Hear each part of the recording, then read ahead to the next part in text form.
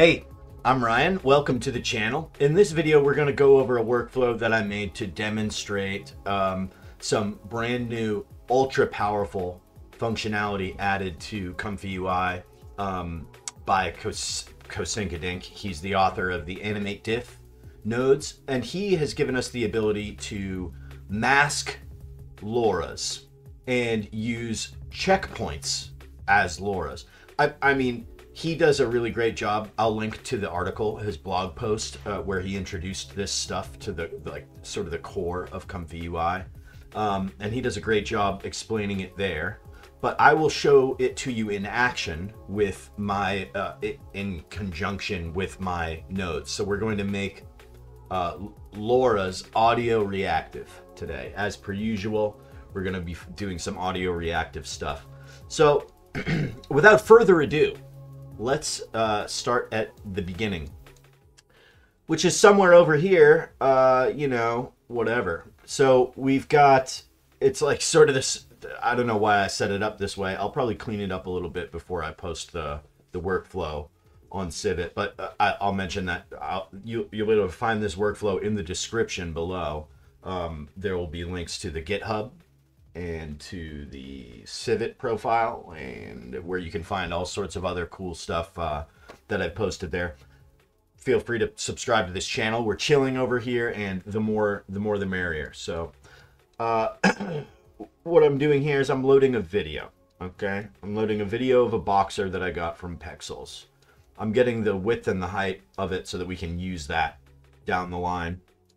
And really, this is kind of the beginning. Is we're loading this audio, and this is you know, royalty-free audio I generated with some you know, it's some AI slop here, just for use on YouTube. So we're loading the audio. We are generating a bunch of empty masks and empty images, just blank images and blank masks, according to the length of this audio, calculated by the frame rate. And we can use this for a lot of things. You'll see in a minute how we use it, how we use these masks directly later on. So we get these masks and images.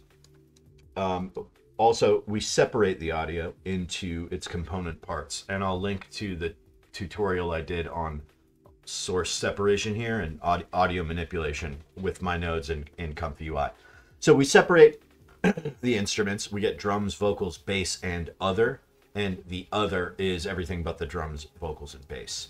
And here's where we extract the audio feature. And I'll take a moment to mention that this audio feature is actually interchangeable with many other data sources, thanks to my node pack. So this is a really powerful audio reactivity node pack. It's a great one for your tool chest, but what makes it sort of exceptional and stand out among all the other audio reactive stuff is that instead of audio here, we could have any feature source. So we could use motion. We would take a motion feature and say, you know, we could use the motion of the boxer in the video to control the amount of LoRa that is applied. So whenever he takes a swing, you know, the average movement in the video will go up, and we could use that to turn up the LoRa. Motion is not the only one. There's also proximity, there's MIDI, there's you know, brightness, time. You can do them manually, you can draw them. I'm about to add it so you can draw it with a spline. Anyways, but as per usual, I'm going to stick to an audio reactivity example because it's really, like, it's fun, and it's a use case that a lot of people actually have in the real world. So we have an audio feature, and then you'll see I split it into a few different things here. And we're not using all this stuff. I was experimenting, so I set up some variables, and it makes it easier down the line. You know, these set nodes correspond to a get node. So like down the line, you can just like swap out different things and see what the kick does for the, as opposed to the vocals. For instance, this video right here, this is the vocals controlling the application of the gold LoRa.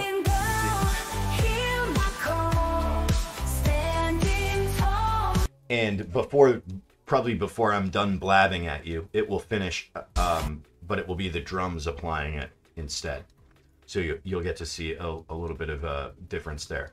So setting a couple of variables here, and what I'm doing is manipulating the feature a little bit. So this is the drum feature. I don't think I changed any settings here. I think I just did that to visualize it. So those are the drums. Yep, just the bare drums. Here, I'm calling this the kick feature.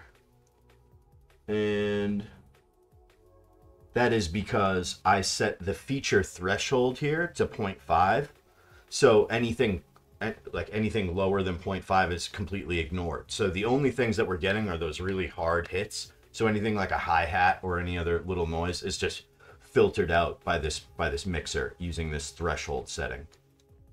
And here, oh yeah, and this is just another audio feature, except I'm using the bass as the feature source.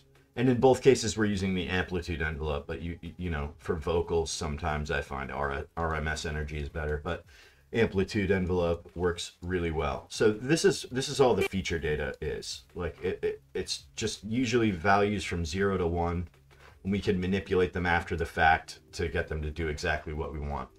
All right, so we've loaded a video, we loaded some audio, we extracted features so we can use them a little bit later, and we'll actually get to that right now. So we got the features all set up. Now we need some masks so we can control where these LoRa's and IP adapters are applied by the model. So in this case, I had like segmented the boxer. Like I got a mask of the boxer. But I'll enable this before I release the workflow. You can just type in here, like subject will probably work, but if you have something in the video you want to mask, you just type it in right here. So we've got the mask of the boxer, and excuse me. I've set these two variables, the foreground and the background, and we're using that here. So we feed the mask to this flex mask morph, and we also send in the kick feature and this feature pipe. So we're going to use the kick feature to modulate the mask by dilating it. And you can also erode it, open it, close it, whatever. And I've also changed this subtract original setting. This will subtract the original area of the mask. So you can see that effect right here. Because the mask is literally just of the boxer, but we've subtracted the original. So we just get the outline of him and then the dilated mask along with the drums.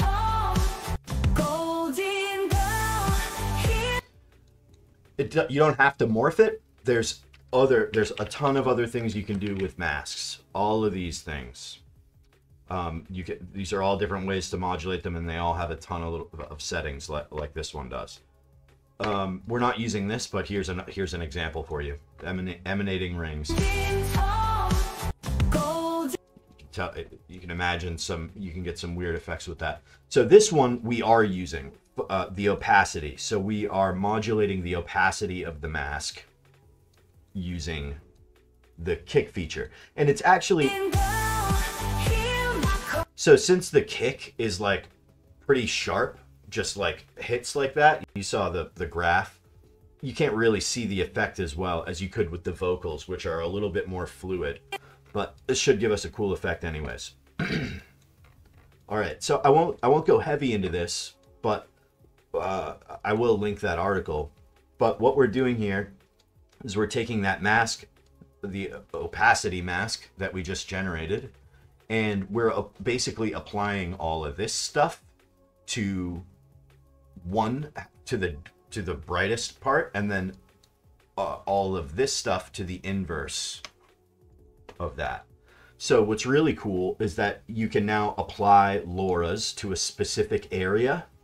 You can also apply checkpoints as LoRa's to a specific area.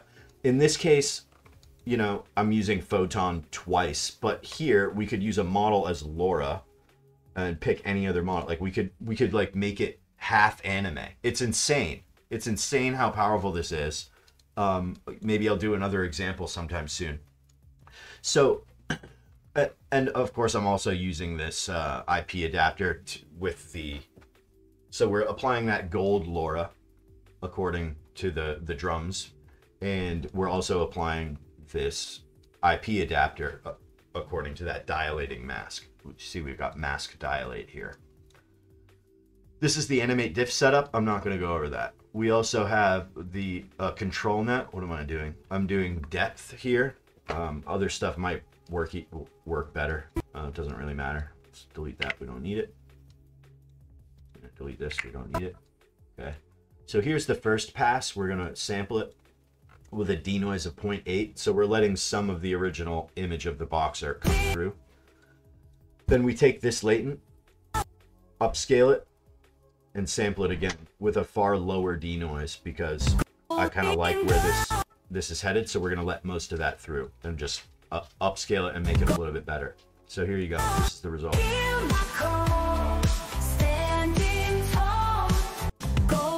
I honestly like the vocals better.